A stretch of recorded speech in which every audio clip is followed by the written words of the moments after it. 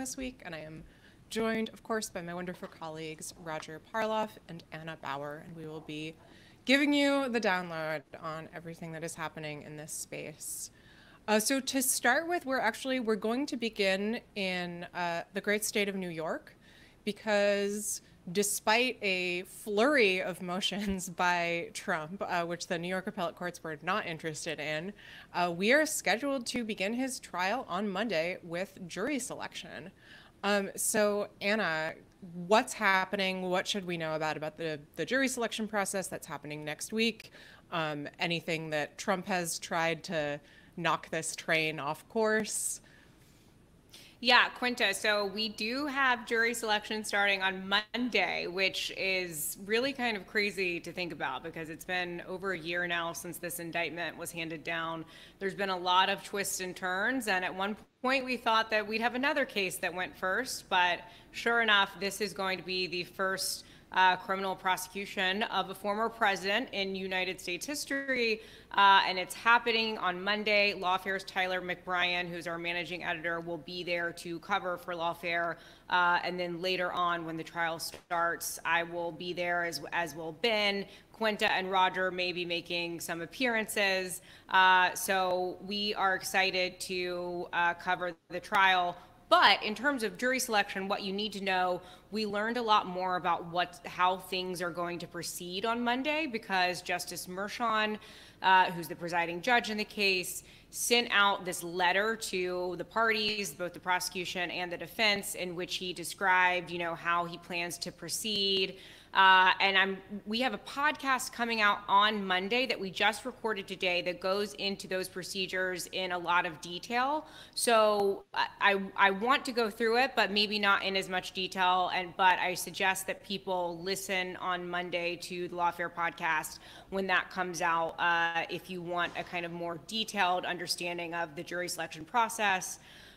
So basically what will happen, a group of jurors will show up in New York State Court on Monday.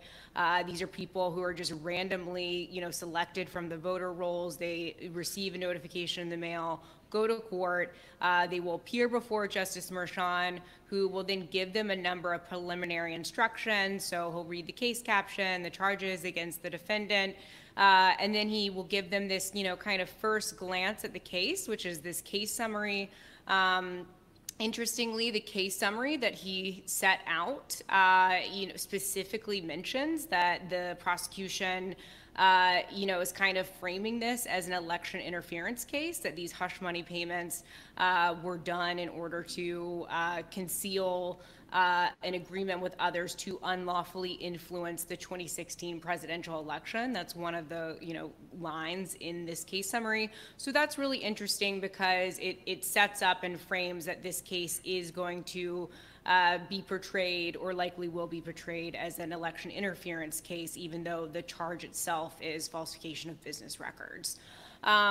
So after providing that summary of the case, Justice Merchan will then go through some other preliminary instructions, some of the most important of which will be, just setting out what it means to be an impartial juror, who is eligible to serve as a juror in New York State Court.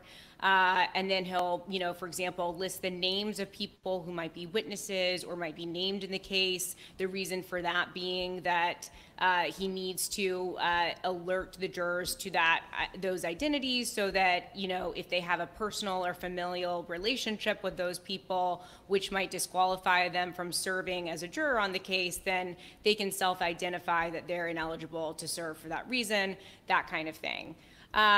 And then what usually happens is once he set out these instructions, the judge will ask the jurors to raise their hand if they are electing to self-identify as being ineligible to serve.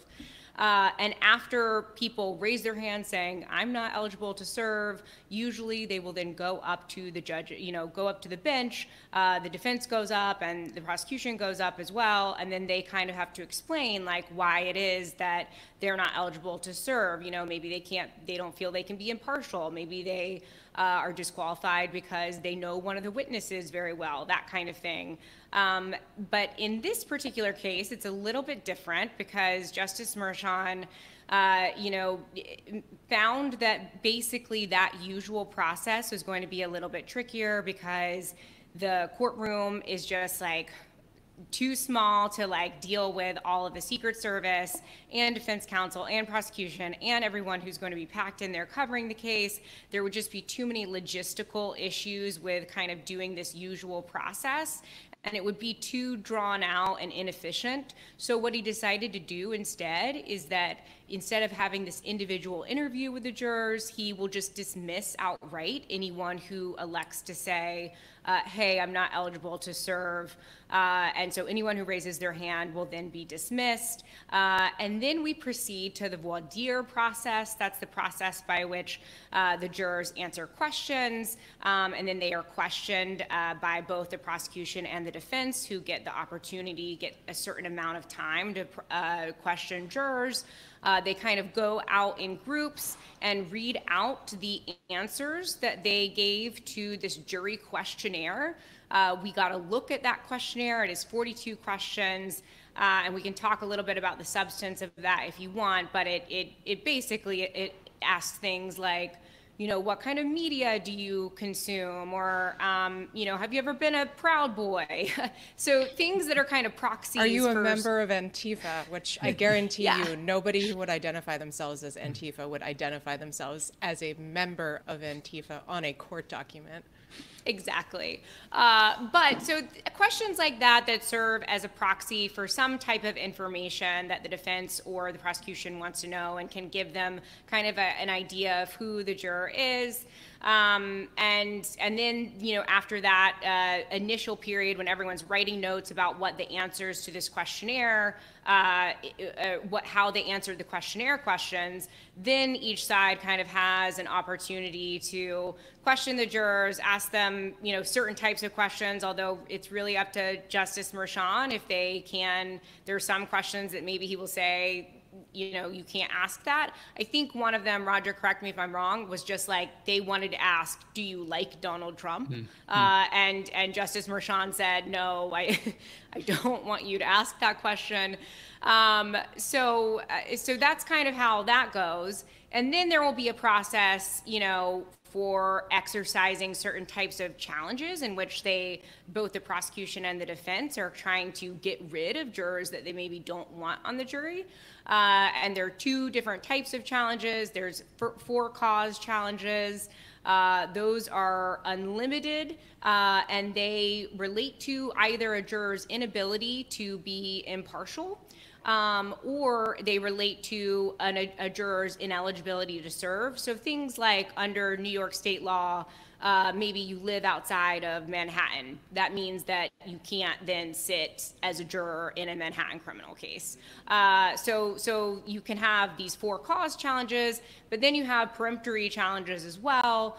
And that's more of like things that, basically anything that the prosecution or defense wants, as long as it's not within a certain number of categories, like race, for example. And if either side believes that a peremptory challenge has been, used in a way that was improper, for example, based on race, then, they can challenge that peremptory challenge itself or raise an objection to it.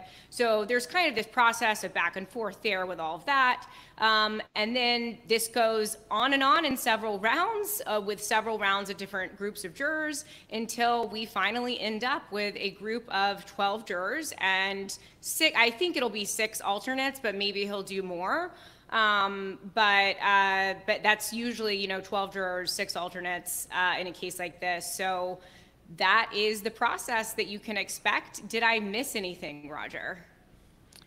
No, that sounds good. I don't think I have anything to add. I just mentioned that Justice Mershon did handle the People versus Trump organization case in that maybe a year ago, and so he knows the ropes here a little, and he went through a jury selection process in a very similar case, and that's part of what's informing his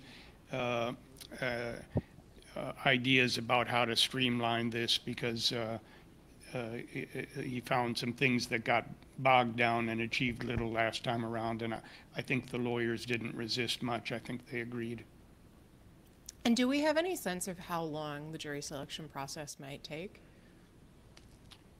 I think it's estimated to be, I want to say that jury selection, when there was, I went to a hearing back in March in Mar-a-Lago before Judge Cannon. She asked about the timing of jury selection plus the trial. I think that they said like 2 to 3 weeks jury selection could last. I think that's about right. I don't expect it to really go over 2 to 3 weeks.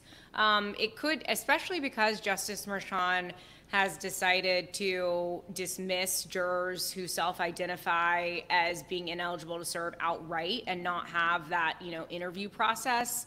I think that'll save a lot of time. So, it could go even quicker. Like we could see opening statements, April 22nd, that next Monday. So we'll see, but I don't expect it to go over 2 to 3 weeks. I watched the jury selection in the Proud Boys case in D.C., which there was a lot of problem getting jurors that, felt they could be fair there. But it still went about 2 weeks, is how I remember. And now the federal system is a little more, only the judge asks questions there. So but at the same time, there were also 5 defendants there, which made it complicated as well. So I think 2 weeks is sort of a reasonable guess. I mean, so would it be fair to say in that case that, if you've seen the headlines that say Trump trial starts Monday and you're expecting there to be a big bang and lots of excitement, that you are in for some disappointment, because what we're probably going to have is 2 weeks of arguing over, whether the fact that someone moved to New York from Florida shows that they're biased? I mean, I think for the lay person, it is very true that jury selection would be. And Anna wants to defend jury selection. I love jury selection because it is like the most important part of a case, and it can make or break a case. And it's really interesting to see how people respond to these questions, to see it's a game of strategy. It's really fascinating to me, but I do think everyone else would probably be really bored. So we'll see. But yeah, Roger, what about you? What do you think? I think most people would not consider it the most exciting part of the case, but you're right. It's crucial. It's absolutely crucial. So, and sometimes it's inspiring. If you believe in the jury system. So I do expect that at the end of it, we will hear more motions to move the case out of Manhattan. We've seen they can't be fair. It's too many that, so there will be last-ditch motions like that, but I don't think they'll be successful. Yeah, and one other thing to mention that we haven't is that this will be an anonymous jury, except not anonymous to the parties and their counsel, but these instructions that Justice Merchan will give are very careful to ensure that the jurors are not revealing their addresses and names when they're doing voir dire.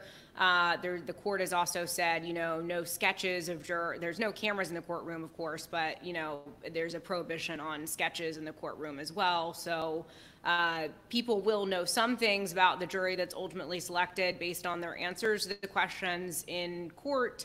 But there are other things that we won't know.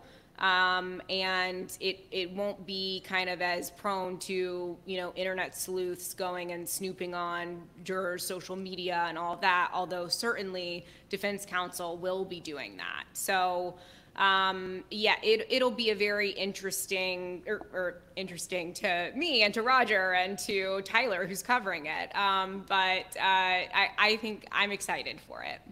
And remember that political registration, political contributions, that's all open source information, so the parties will have access to that, even though we don't. All right, anything else we want to touch on in New York before we move south? Oh, there's a slew of last-ditch mandamus petitions this week. 3 so-called Article 78 petitions. Trump has been. They've mainly been trying to get adjournments while other issues are litigated. So far, all of those have been denied by a single justice of the Appellate Division, First Department.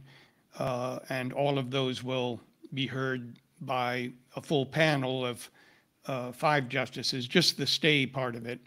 And that'll probably happen Monday, but we're not really expecting any of those to actually delay the start. Okay, let's take a hop, skip, and a jump down to Florida, where Judge Cannon has been, I don't know if busy is the right word, but she's done some things. She has. I might say busy. The one thing that I consider big is, she had this question. She had issued an order on February 6th where she was going to unseal the names of almost 24 witnesses or FBI agents, as well as their testimony or their statements to the FBI, what we usually call Jenks material, which isn't usually turned over until the witness testifies after or a few hours before. And she was going to make all of this public. The government and she made an order to this effect. It didn't go into effect. The government moved to reconsider, made it clear that if she persisted, they would take her to the 11th Circuit on this. And she sort of backed down. She mainly backed down. It was a 24-page order. It was extremely defensive. It was, in order to do a motion to reconsider, you have to, the only way you're entitled to it is you have to argue that as things stand, it's clearly erroneous and a manifest injustice. She took that very personally, and so she tried to show, well, it might be erroneous, but it's not clearly erroneous. And then she said, I don't have to do this, but I'm going to do it. So she backed down, and in fairness to her, the special counsel didn't handle this correctly. I think they assumed that she would understand the sensitivity and agree with it. She was in the Southern District of Florida U.S. Attorney's Office for 7 years.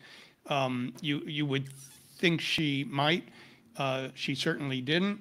And then the Press Coalition filed a brief, and of course takes the position the Press Coalition always does, make everything public, because they expect, that's their job, and they expect the government to push back. The government didn't push back. They said, it was very strange. They said, well, we disagree that the Press Coalition has a right to intervene. We don't think they have a right to intervene. They explained why. We said, now, if you want to submit an amicus brief, we leave that to you. And they didn't engage with any of the arguments, which was, and so she adopted wholeheartedly all of those arguments. And so can I ask, is your read here just that she genuinely didn't understand that what the government was kind of assuming that she would understand about the sensitivity of that material? it seems, look, she goes into these things believing that everything Trump argues is probably right. And, there is that. And it's unmistakable. And she's been angry with the special counsel from day one. So I don't know, but she does seem to, I think she has a sort of she can't see the forest for the trees thing. She gets caught up in the rules, and she doesn't look at, in this case, there are a lot of different, the courts have struggled with this question. Well, which sorts of discovery documents can be, should be made public and not? And so I think they've made some silly decisions where they said, well, if it's a motion to compel, it doesn't, maybe it's not a very strong reason to make it public, but if it's a motion to dismiss, it's more, really you have to look at the document. And here, there is a statute, 18 USC 3500, that talks about Jenks material. It says this is categorically sensitive and it's not discoverable. And if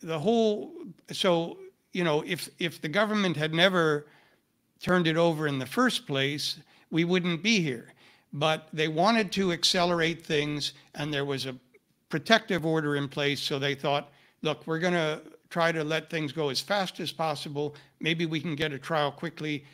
And so they turned it over subject to this protective order. And now Trump has been trying to, make public all of the witnesses' names, which is, very dangerous.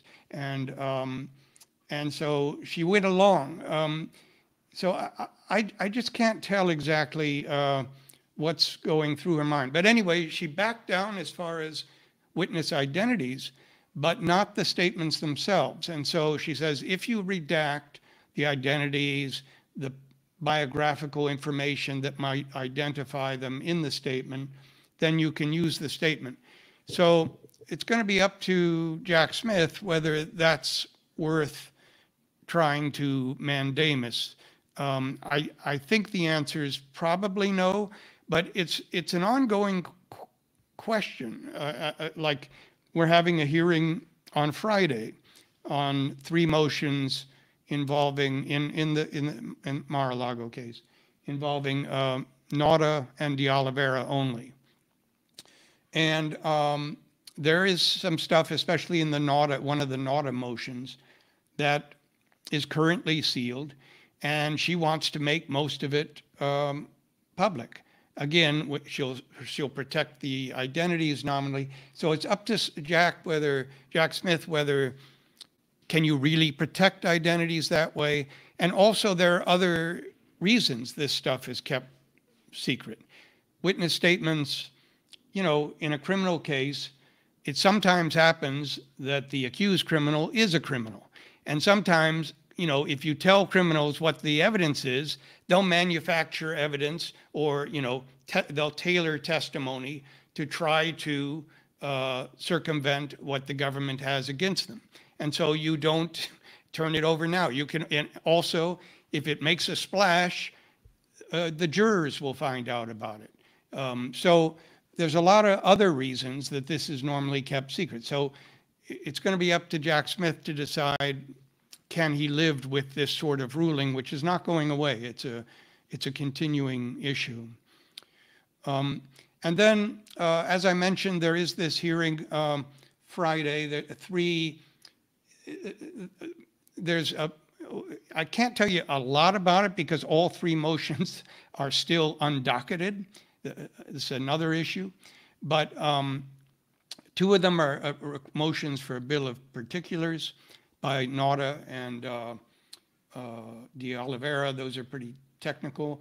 There's a motion to dismiss by Nauta that is apparently about alleges vagueness and he's claiming that the obstruction of justice charges in particular are vague in some way and that might be affected by there's a ruling coming up, there's a Supreme Court argument next week called United States versus Fisher, we'll come back to, which doesn't really involve these charges. But anyway, what a couple of things that strike me, though, is that, often, like Judge Chutkin does not hold hearings very often because it's time consuming and it doesn't usually, you read the briefs, you get the picture, you rule. Sometimes it'll help. With the gag order, she did hold a hearing because it was very important, First Amendment issues and so on. This is a bill of particulars. These are things that are not, many judges would not have ordered hearings. And it makes you wonder, there were 14 motions. There's now 12 still left to be decided. One motion to compel and 11 motions to dismiss or bill of particulars or motion to suppress. And does she plan to hold hearings on all of them? And and the defendants want hearings, obviously, on all of them. And they've asked for evidentiary hearings on at least 10 of them. So far, thank goodness, she hadn't ordered that. But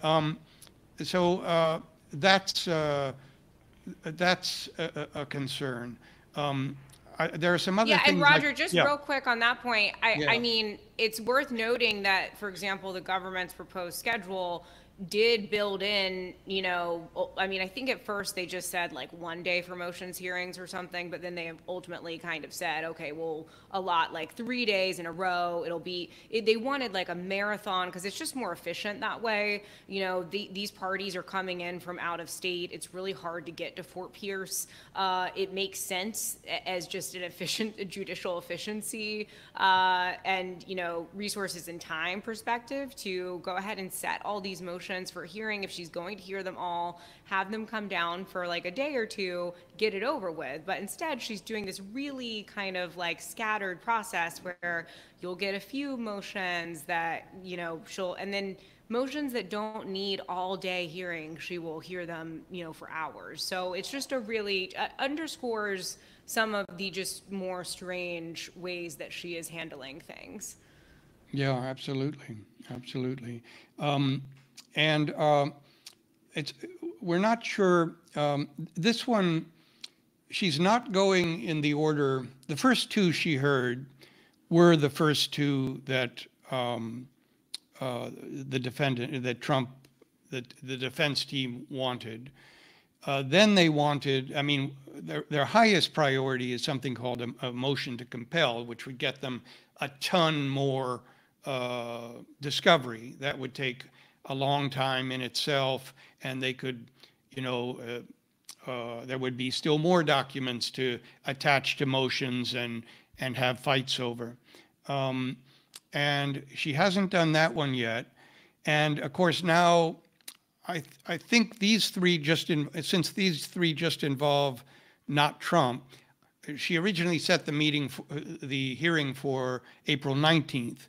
And so the Trump trial in New York would be underway. So I think she thought, okay, so I'll just do these three that aren't Trump. But we're getting bogged down at this point. And also this week, yesterday, she did something interesting. She ordered that expert disclosures and the SEPA Section 5 notice should be filed on May 9th.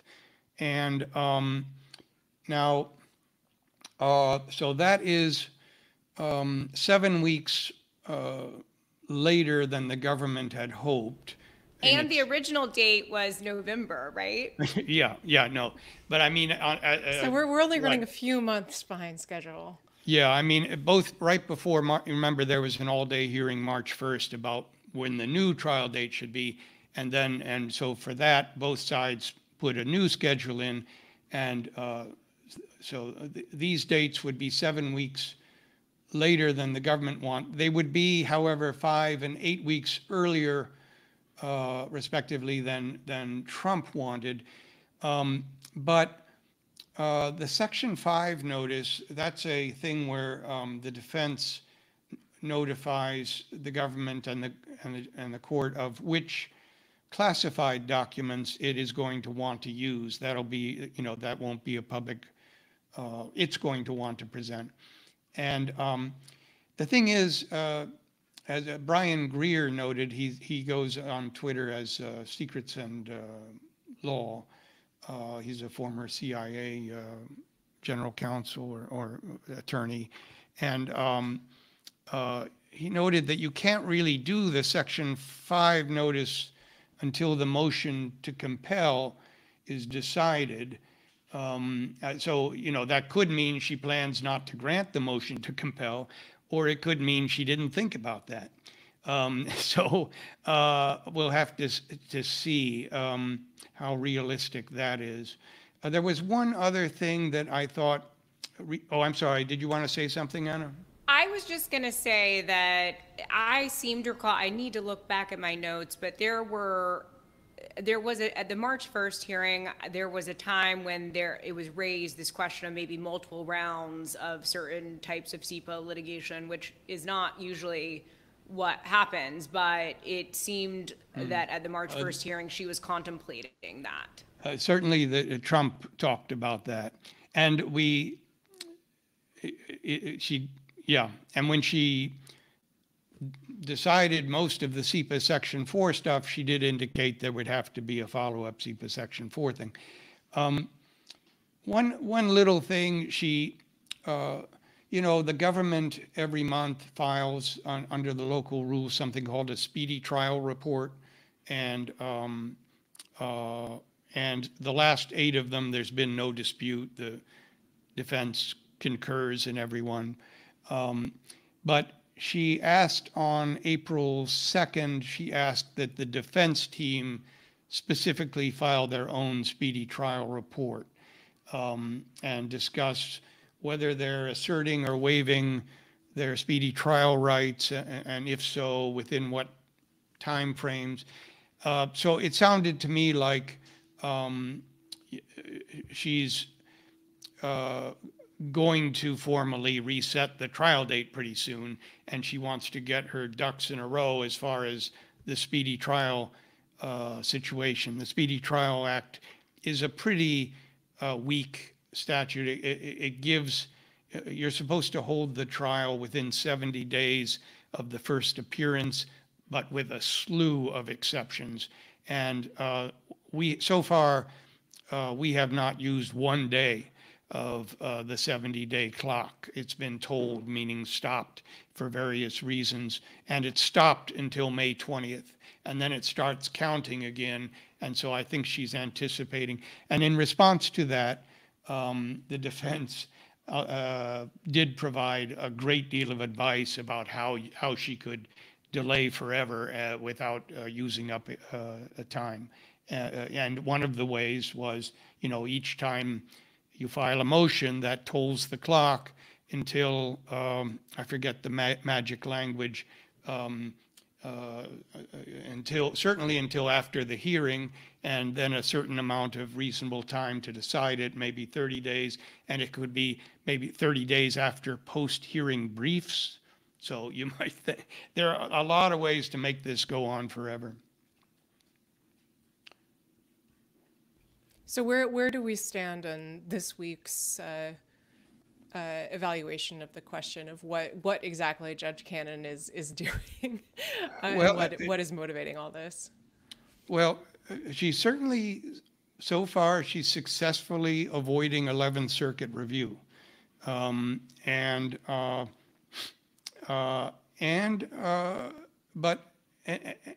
I don't think this documents thing is where Jack Smith wants to plant his flag, but I might be wrong. It depends how, only he knows how damaging having all of these documents be partially exposed in this way is.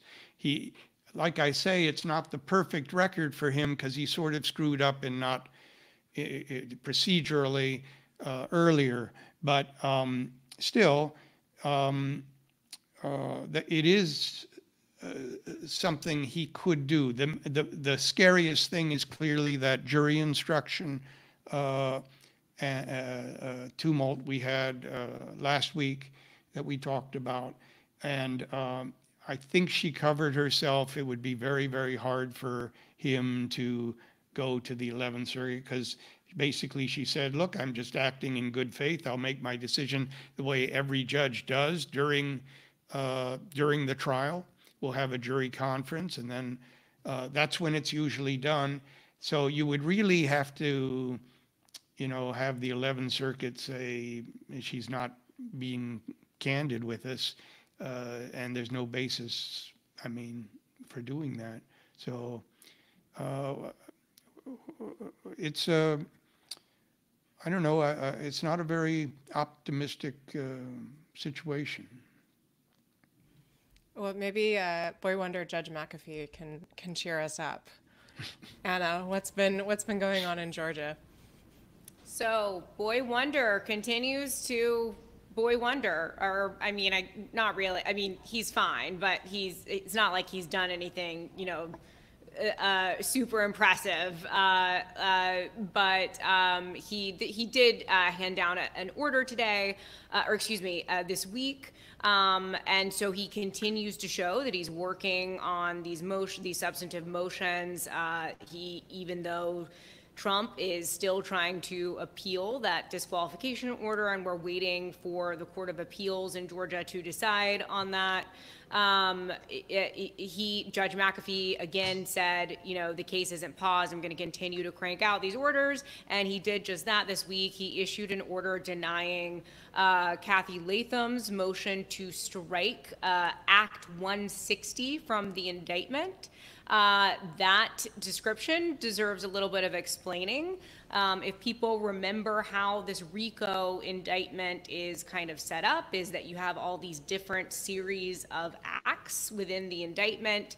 And there are certain overt acts that the state has to prove that, either the defendant or their co-conspirators did in terms of, proving up this racketeering charge, which is the top charge in the indictment.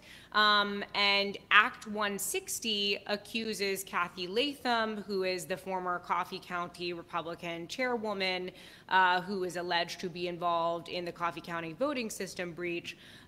She is alleged in Act 160 to have committed perjury during a federal court proceeding in a civil suit called Curling versus Raffensperger.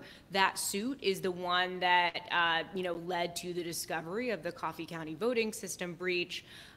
Latham sat for a deposition in that case, and Fulton County prosecutors now claim that she perjured herself during that suit. But Latham is not actually accused of the substantive crime of perjury, which is a little bit confusing. But in a RICO prosecution, you don't even have to charge someone with a separate crime. You can just say that they committed a certain, she committed perjury in federal court, but they don't even have to charge her with perjury as a substantive offense. They just have to be able to say that as an overt act, furthering the conspiracy to overturn the election, she committed perjury. The reason being, that they allege she was trying to basically cover up the Coffee County voting system breach. So she filed this motion in which she said that because this conduct is alleged to have occurred in federal court, only federal law could apply, and that therefore, that act needs to be struck from the indictment.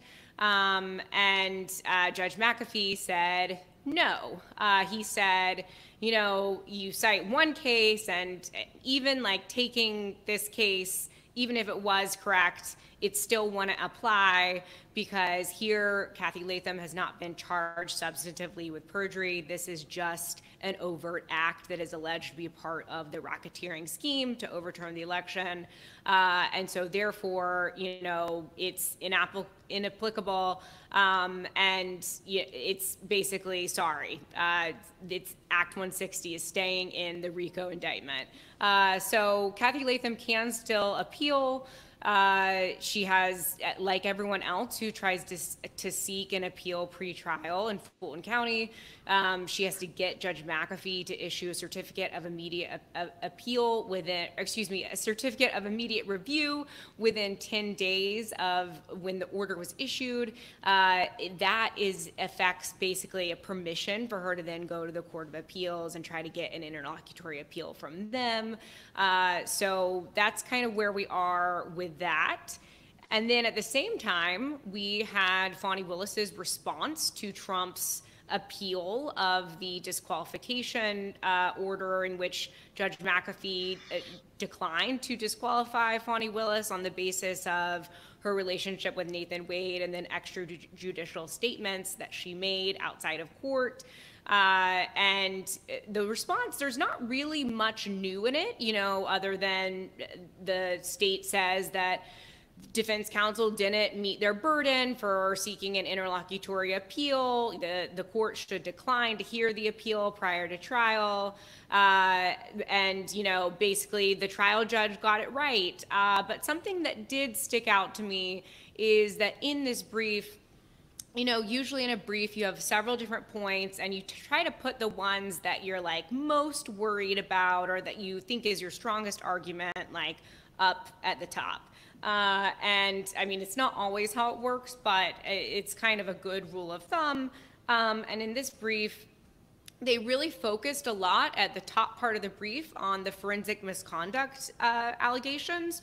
So those are the allegations that, you know, Fani Willis went to this church and made these out-of-court statements that prejudiced the defendants. That's what they call forensic misconduct in Georgia. That can be a way to disqualify a district attorney. And, you know, of course, they're arguing that she didn't commit forensic misconduct.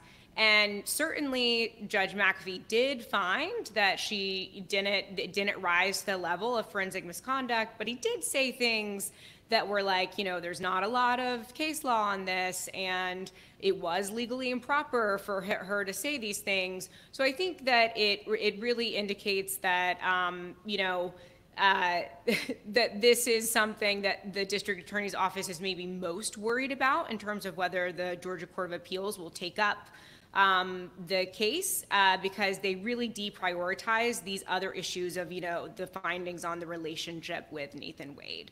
But that, oh, and there's one more thing that happened in Fulton County, Quinta. Do you want to hear it? Sure. Okay. So people might recall that summer of 2022, now. I wanted to say last cast your mind summer. back to the If summer you of can. 2022. So much has happened since then. But when Fani Willis first really got going with this investigation, she was investigating the fake electors. She was investigating a lot of, you know, politicians in Georgia, some of whom ended up being indicted. But one of those people was Georgia's current lieutenant governor, Burt Jones. And Fani Willis was disqualified from investigating him in the summer of 2022. The reason being that she held a fundraiser for Charlie Bailey, who at the time was Burt Jones' political opponent in the lieutenant governor's race in Georgia. So she was subsequently disqualified. And the way that it works, of course, if a district attorney is disqualified, then the case is referred to a nonpartisan state agency called the Prosecuting Attorneys Council. There's a guy in charge of the PAC, as we call it. His name is Pete Skandalakis. And he looked for many months to find someone who might take the case. You know, there was a good amount of criticism of PAC for, you know, taking over a year and a half to appoint someone to investigate Burt Jones. And today we learned that Pete Skandalakis has appointed himself to to investigate Burt Jones, and you know he was the most qualified man for the job. There was simply nobody else. So again, I want to stress that I think one of the, you know, they did have a number of candidates they were thinking to appoint, but it's a really low pay. It's, you know, a politically sensitive investigation, that kind of thing.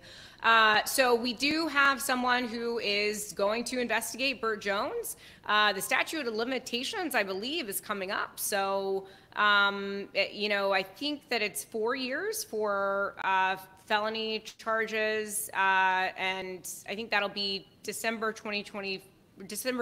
2024. Oh wow! So the clock is really ticking. So yeah, and it wasn't. There's no tolling that happens. Well, that's what I don't, and that's what I don't know. I haven't looked into it far enough to know whether there's issues with tolling and, you know, that kind of thing. But yeah. So the statute of limitations, that clock is ticking. And then we also don't know exactly what the scope of this investigation will be. You know, initially, Burt Jones, he was a fake elector. He was a state senator at the time.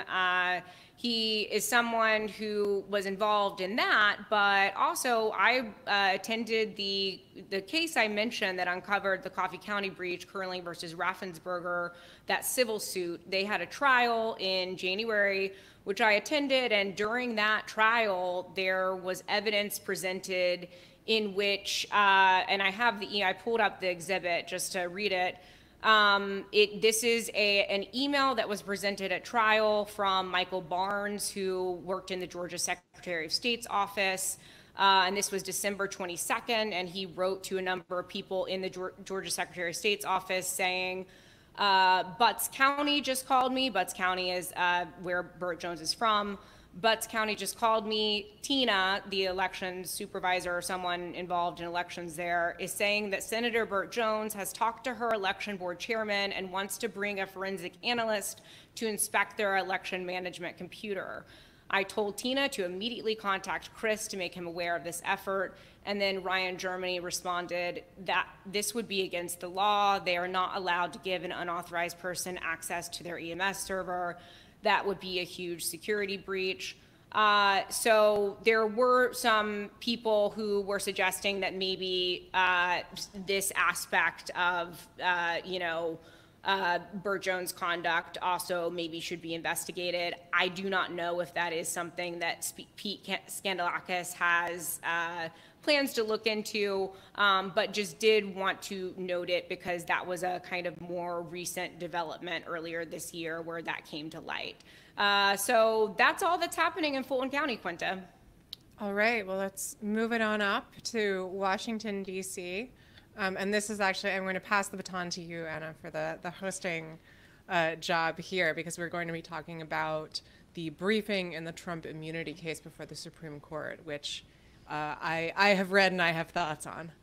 Right. So for the D.C. case, which we do not get a lot of D.C. case action these days, but we did get some this week because Jack Smith filed their brief before the Supreme Court on the presidential immunity appeal. Arguments are set to happen April 25th in that case. And so, Quinta, why don't you tell us about it? What did Smith argue? And, you know, give us the kind of what we need to know. I think that this is pretty consistent with Smith's past filings in this. It's essentially saying, you know, there is no absolute immunity here for former presidents for conduct that occurred during their presidency. And anyway, even if there is, it's narrower than what Trump is asking for here. I think in my view, what's particularly interesting here is kind of a back and forth that is happening between Trump and Smith over something that's called the clear statement rule, which is very complicated and which I will give a very, very high altitude overview of here. Essentially, The argument, this is something that comes out of the Office of Legal Counsel, so sort of the in-house think tank for the Justice Department, is that if a statute doesn't explicitly, if a criminal statute does not explicitly identify the president, then it doesn't apply to him.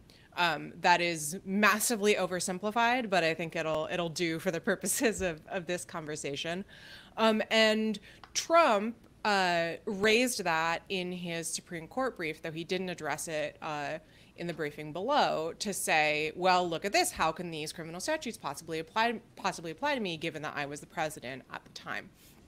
And so Smith is kind of pushing back on that here and essentially says, you know, look, if you look at the same OLC memos that Trump is drawing on in making this argument, they actually don't say, you know, a criminal statute has to explicitly say, yes, we mean the president too, in order for it to apply to the president.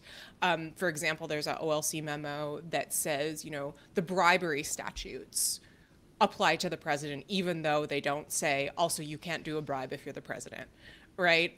Because the president has no constitutional authority to take a bribe. And we know that because he can be impeached for it. So bribery is unusually clear-cut in that sense. But Smith is essentially saying here, you know, we can extend that principle more broadly to say that we don't need to worry about the clear statement rule in instances in which the president doesn't have any constitutional authority to begin with, because we wouldn't need to be worried about Congress, and in this case, the courts, infringing on that power because it doesn't exist to begin with. There's also a hefty portion of the brief that is sort of calling Trump out on some of the misrepresentations, I think it's fair to say, that he made in his brief before the Supreme Court, sort of fudging his citations, suggesting that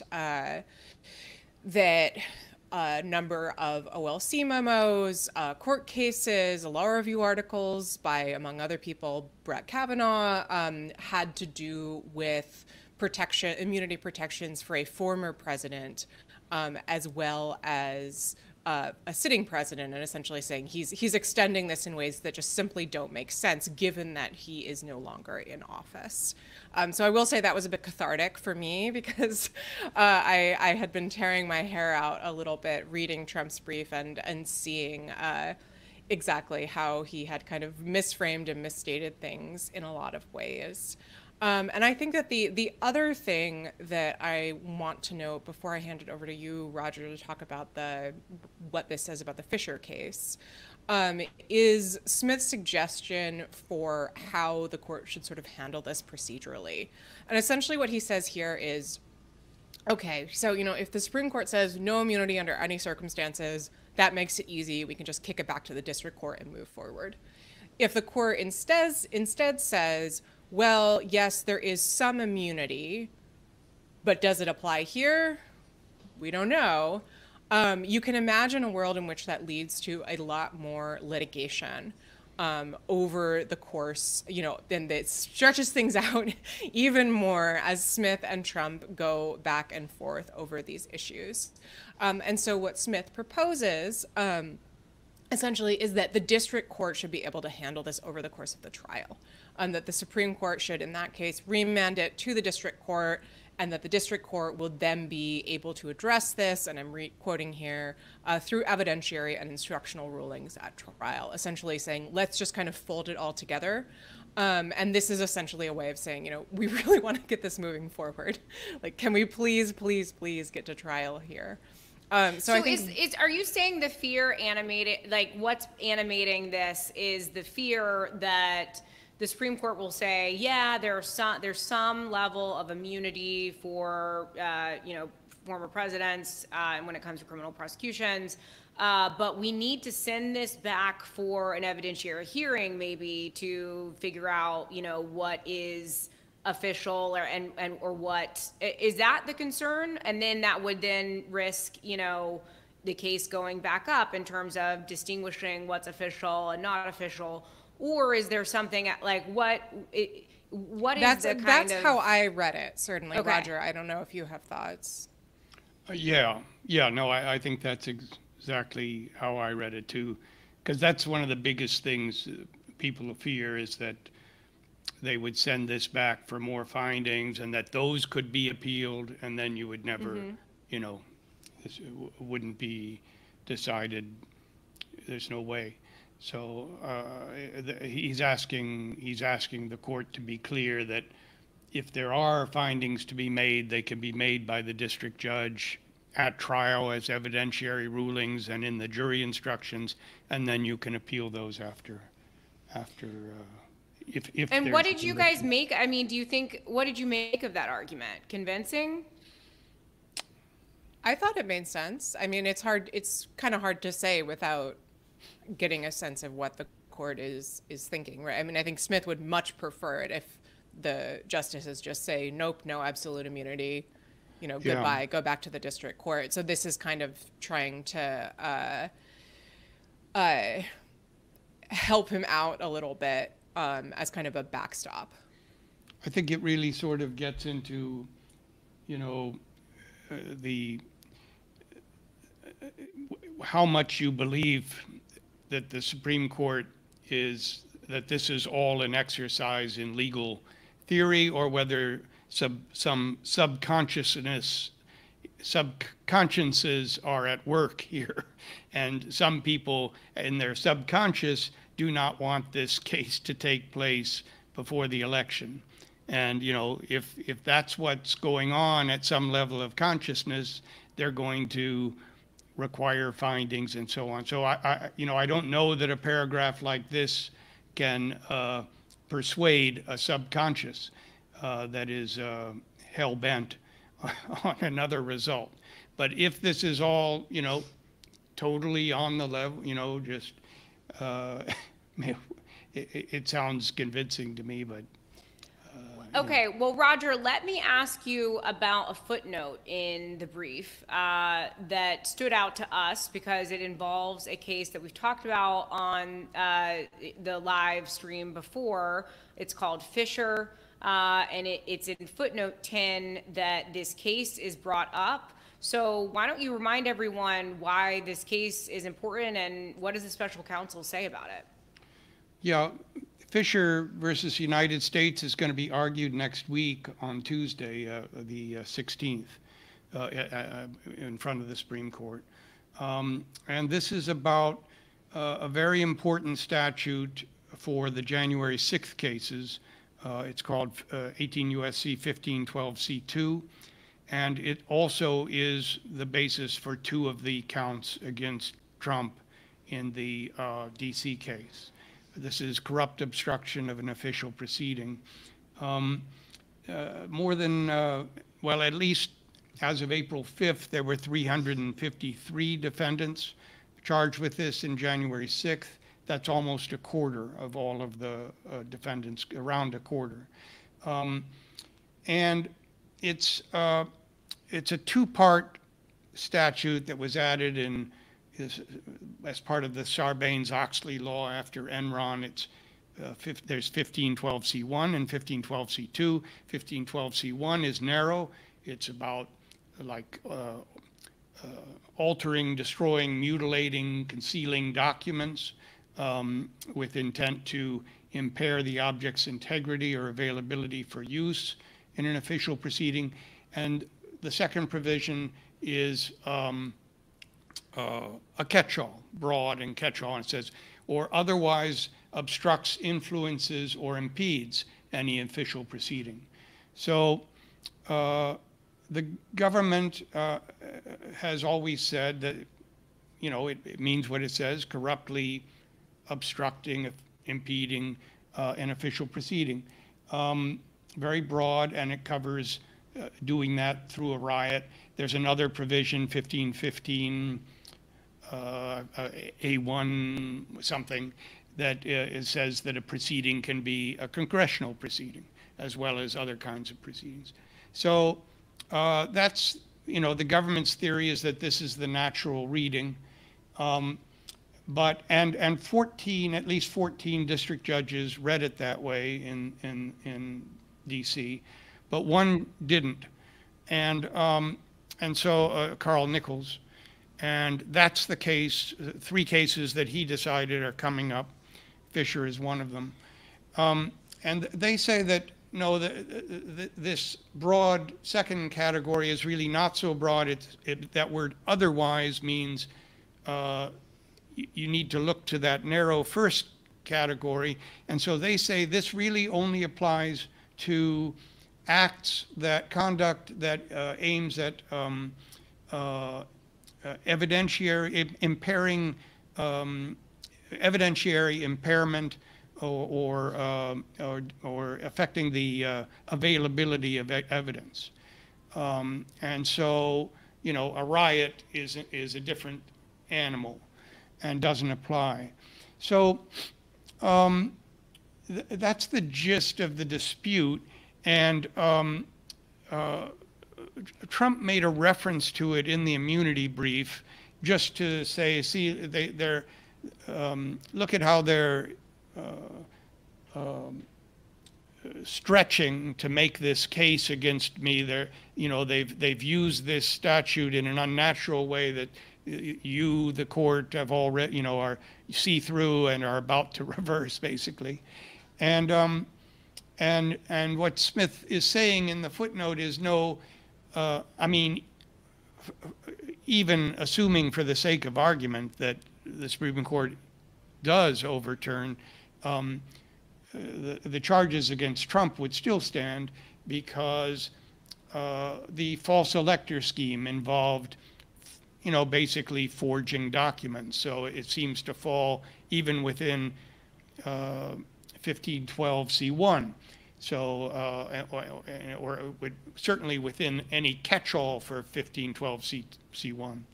So, and that's, we've sort of known that. We've known that would be their position. Honestly, if the court is of a mind to accept to agree with Fisher and overturn 1512c2, it is more harrowing. It is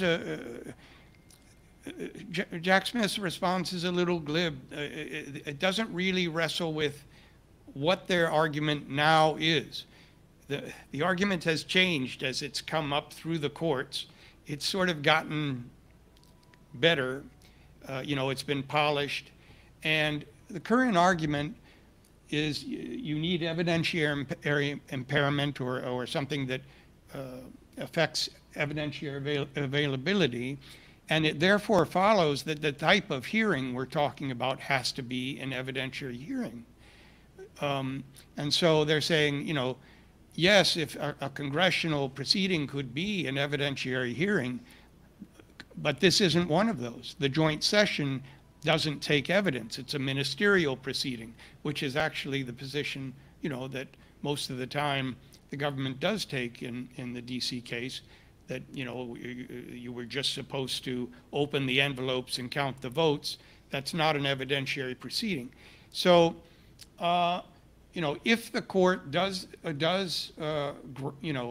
agree with the plaintiffs in Fisher, there is a real danger that this could knock out those two counts, in my view.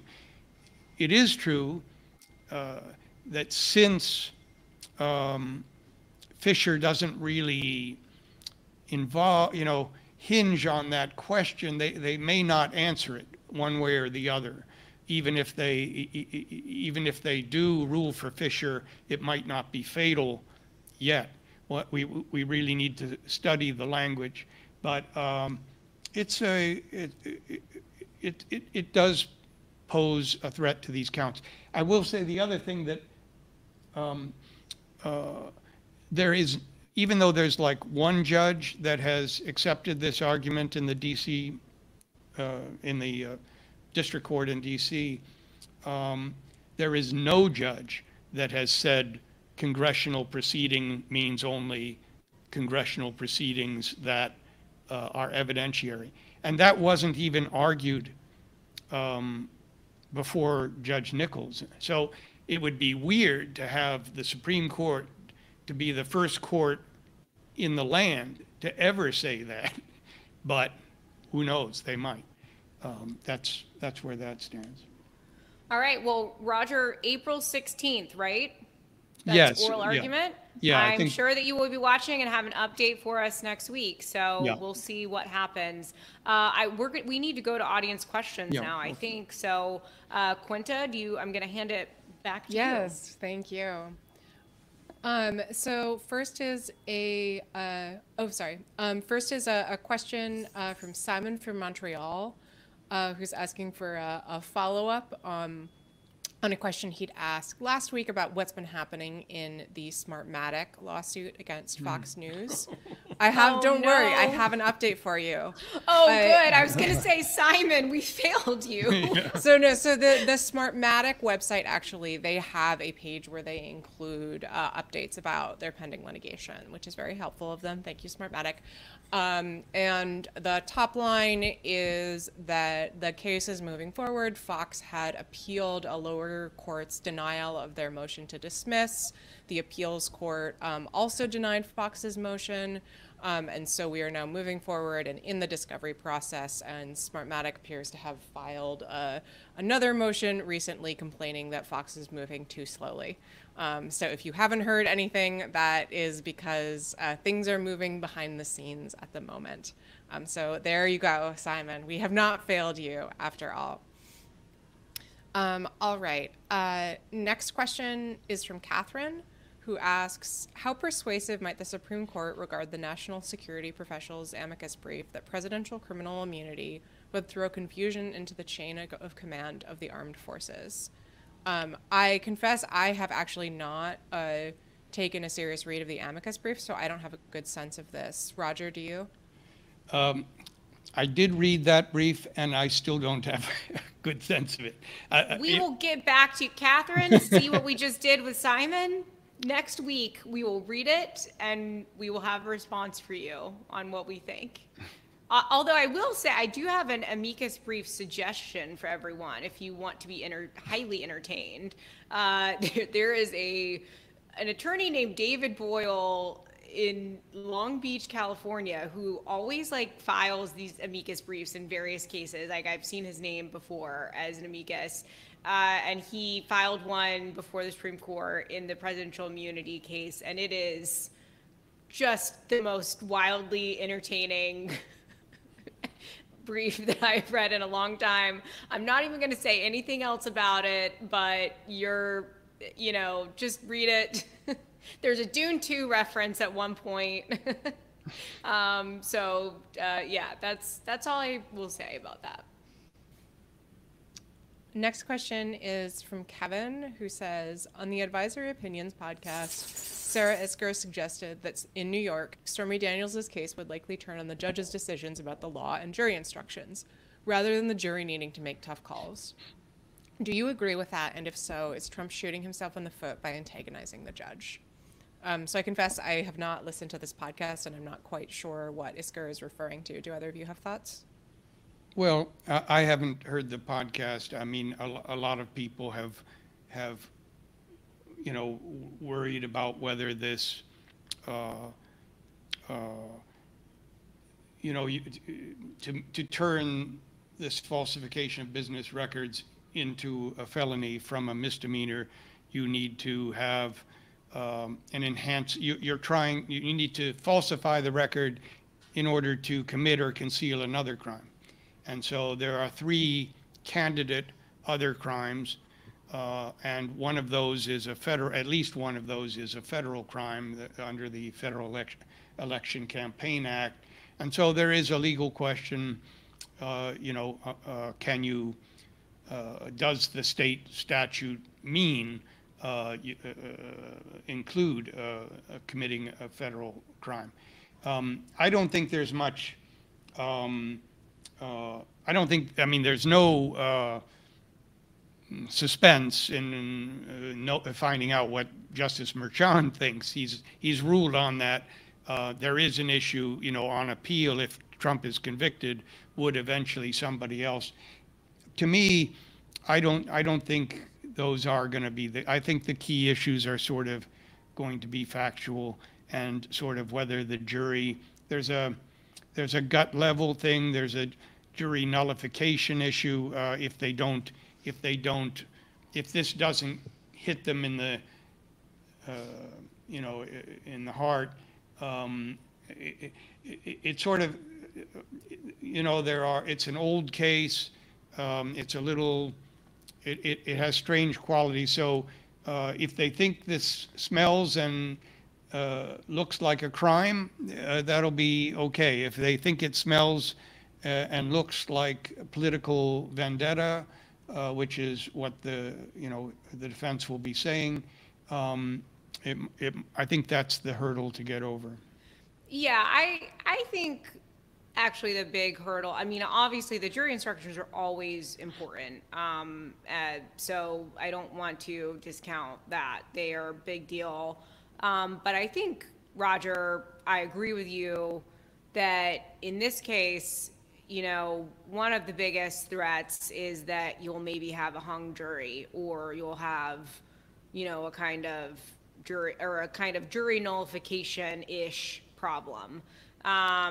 So we'll see. But I think a lot of it might depend, again, this is why jury selection is so important, because it really just depends on who gets on that jury. All right, next question is from Jeff, who asks, what is the likely sentence if Trump is convicted in the hush money trial? I confess I don't have the statute in front of me, but I believe it's on the order of months. Is that right? He'll be eligible for probation. This is an E felony if he's convicted of, which is the lowest level felony. He's nonviolent. It's a first offender.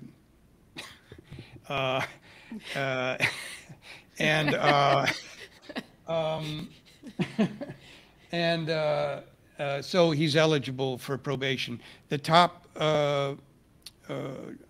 sentence on an E felony is 1 1/3 to 4. They have indeterminate sentences over 1 year. So that would mean, but in reality, it would mean he would get out after 1 1/3, because they still have parole and everyone gets paroled. But I mean, there are 34 counts, so technically it's conceivable he could get a consecutive sentence. But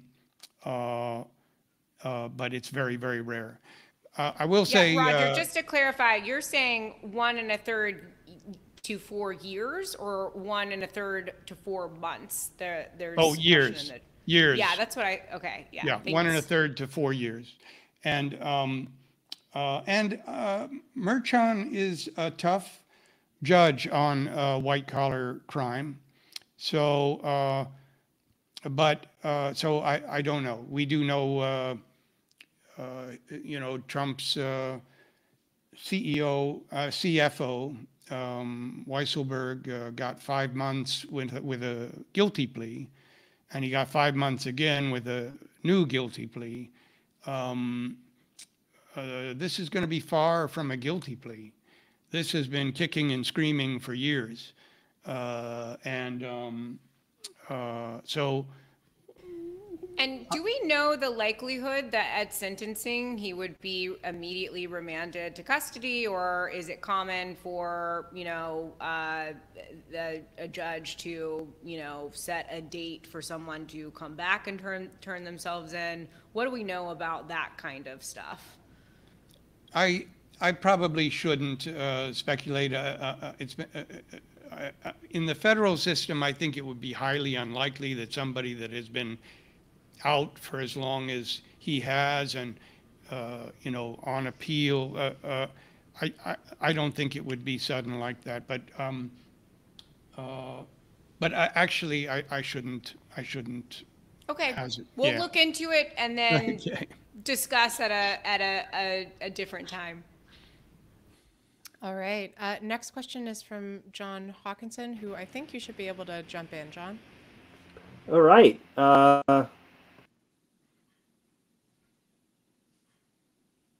We almost had You were there for Uh-oh, a it looks second, like and then we you're lost you. Oh, Muted. am I here now? There you are. Yes, you Yes.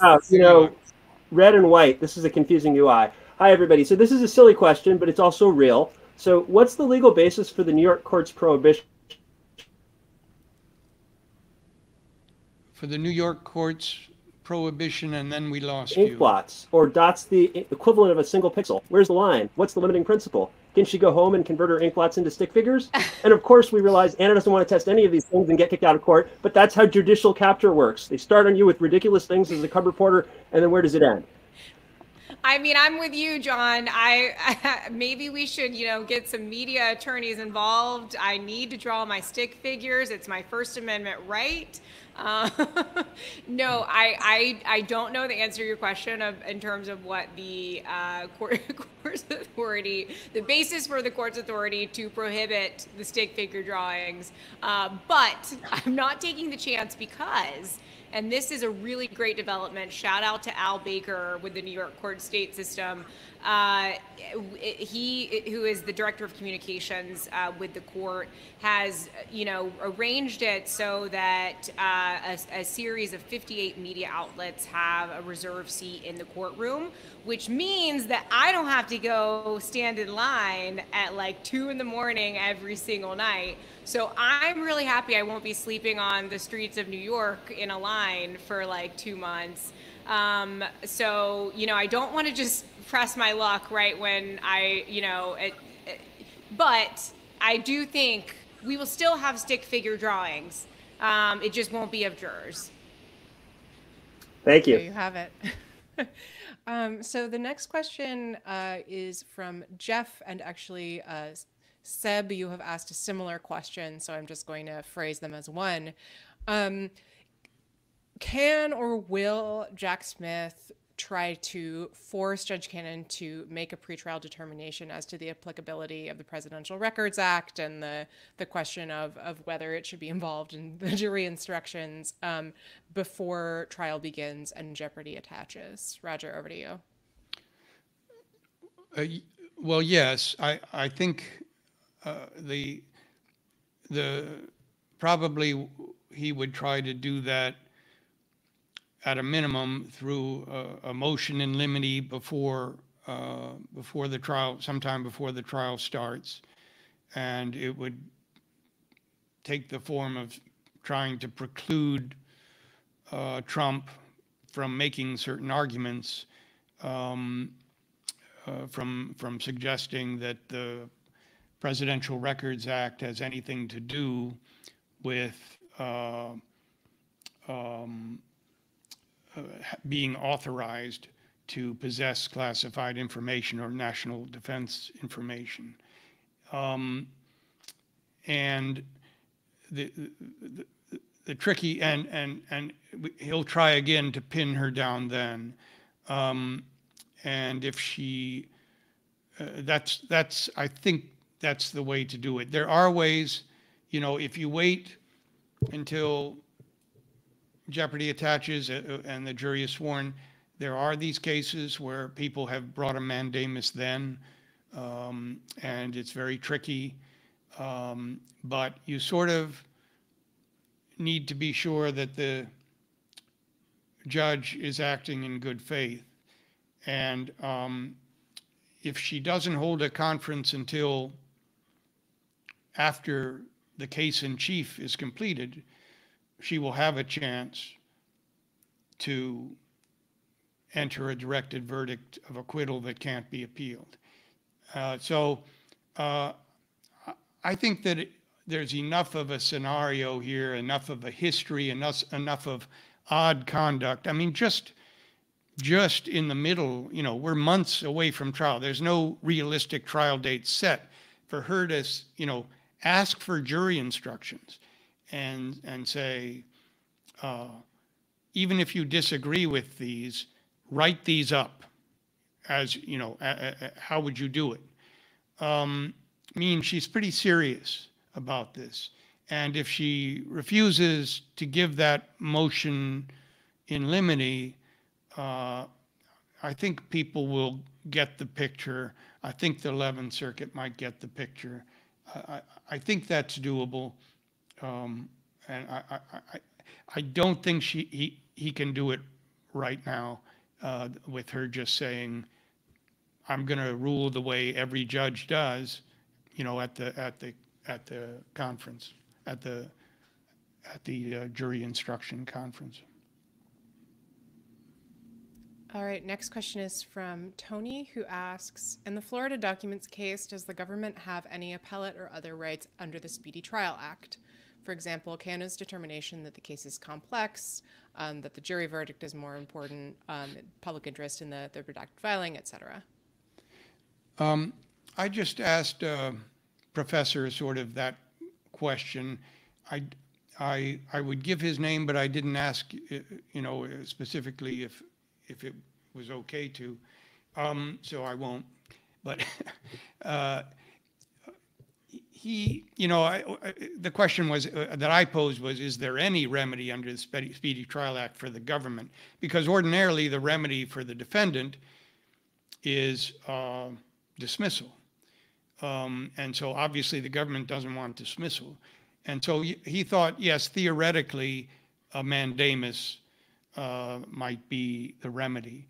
But he also thought that, given that they haven't used a day yet of the 70 days, and you've got 12 motions pending, and as I described, everything's excludable until the hearing, and then beyond that, if there's post-trial, briefing, maybe 30 days after that, and you can,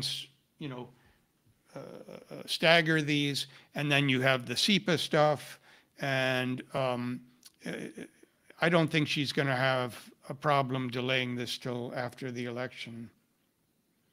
And even just discretionary stuff. Oh, it's a complex case. We've had, over 1 million documents, blah, blah, blah.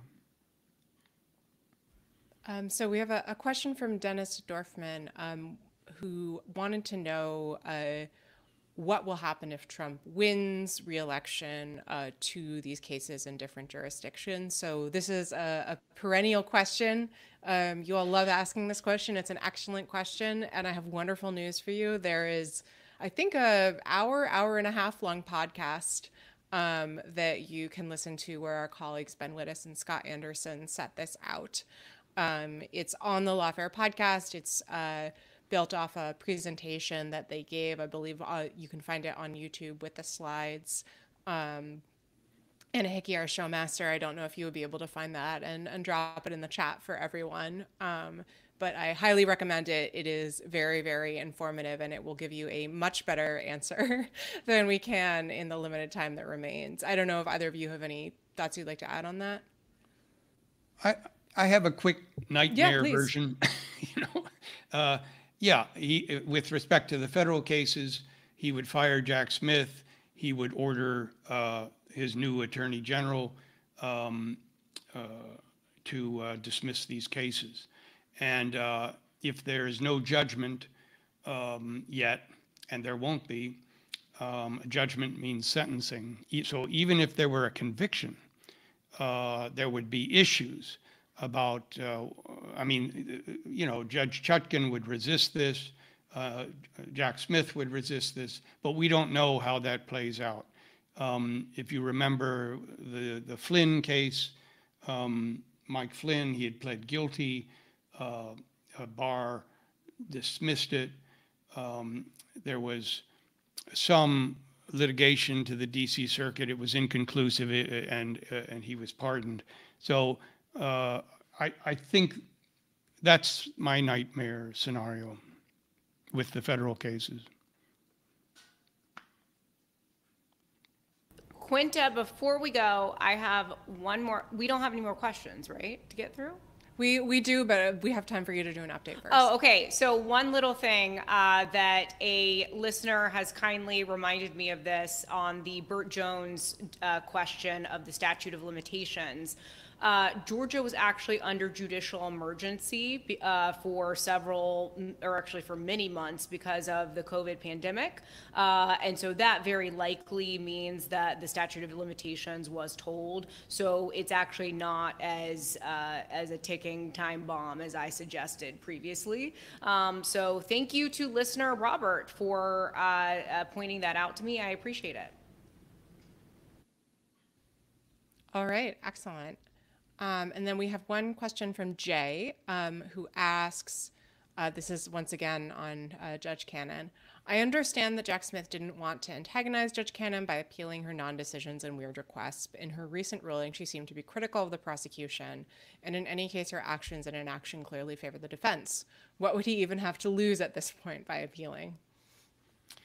Well, you want to win the appeal, and otherwise you just delay the case, and you look silly, and they don't want to do that.